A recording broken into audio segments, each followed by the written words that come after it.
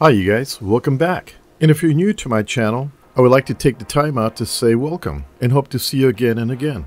Well, I was having some problems with my video and found out that I need to upgrade to a new video card. I picked up this HP Pavilion HPE a few months back. Here are the specs for it with the new video card.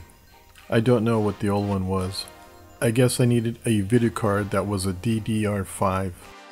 Check out all the I/O ports that it has. It's got a lot of stuff. This is what's in the front.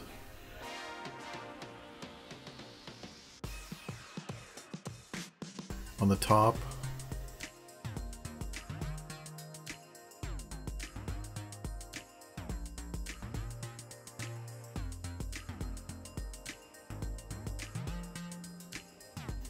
And on the back.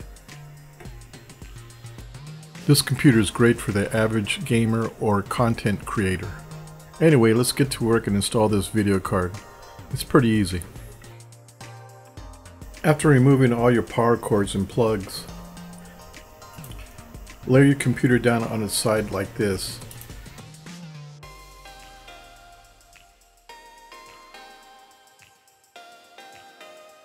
And unscrew this screw. Sometimes you can unscrew it with your fingers, sometimes you'll have to use a screwdriver.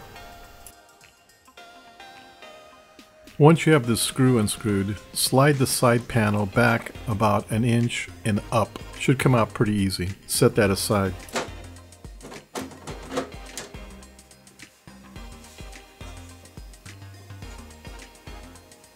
If you look right where your HDMI is at in the back and just follow it around to the inside of the computer, you'll see the video card. Here's looking at it from the bottom from a different angle.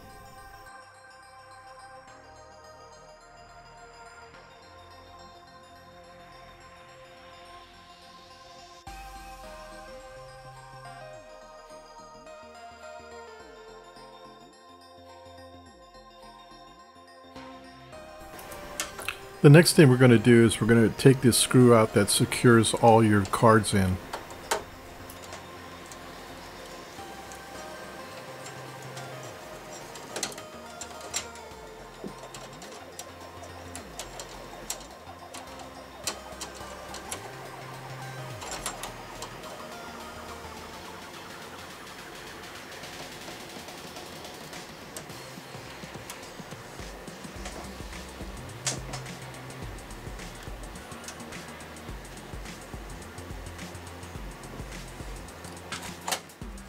Okay, now that you remove the plate, we're ready to remove the card.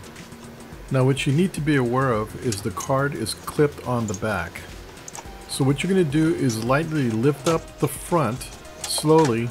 As you lift up, the front part is going to become disconnected. And what you're going to do is pull up and out. You'll feel the clip in the back, it just unsnaps by itself. Wow, there's a big difference in these two cards. I don't know the name of this card.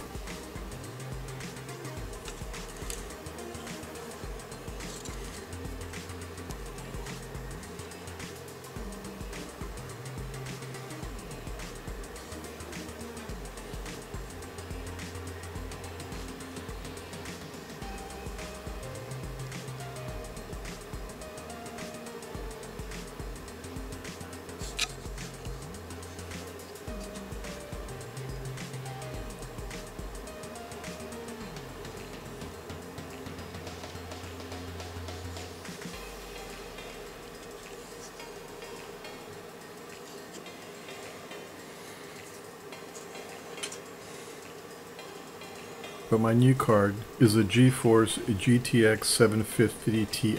It's got 2 gig. I guess I need a DDR5.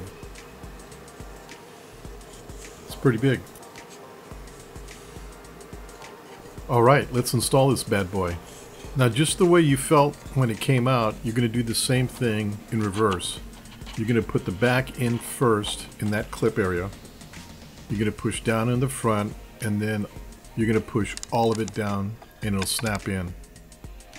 As you saw earlier, that card is going to be pretty big in length and in height, so it's going to be packed up back in these wires. So you're going to need to make some room for it when you push it in. Be careful that you're not pushing, breaking, or snapping any wires.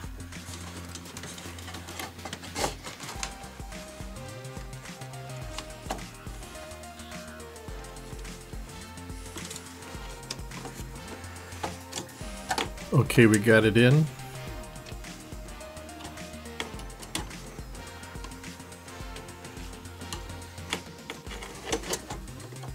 We got the back end first, just like that.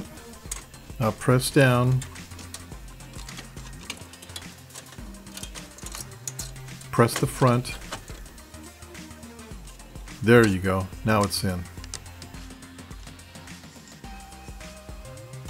Once you do that, put that plate and screw back in.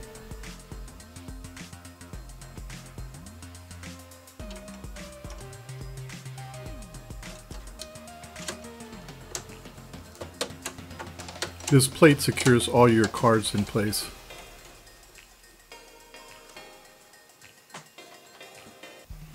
Okay, now we're ready to close the patient.